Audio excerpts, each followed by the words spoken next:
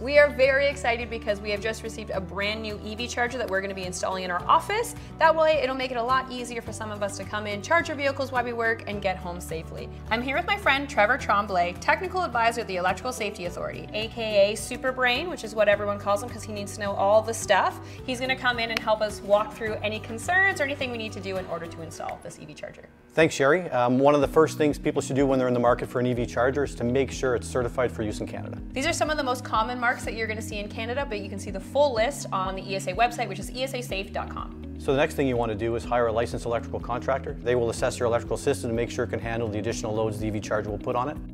And it could lead to actually upgrading your service, depending on what you have now. A lot of homeowners don't realize that an EV charger is probably going to be the largest load that's going to be on your panel. So you need to have that assessed. It's very important. And if you do not have the right size panel, you could have a fire. A licensed electrical contractor will help you spot any of these issues. Make sure to ask for their license number so you can verify that they're an actual licensed electrical contractor. You can also check to see if they're on the ESA website, and if they're not there, it means they are not actually licensed. And my biggest piece of advice, check to see if the ESA permit fee is on your estimate. Your licensed electrical contractor will take this out for you and schedule the inspections. And upon completion of the job and the notification is passed by ESA, you can get a copy of that just for peace of mind, insurance purposes, and resale of your home. Thank you so much for coming in, Trevor, and walking us through this. Electrical safety is no joke. It's very important to keep tabs on all of these things and hire the appropriate people for the appropriate job. So thank you so much, and I can't wait to start charging our vehicles.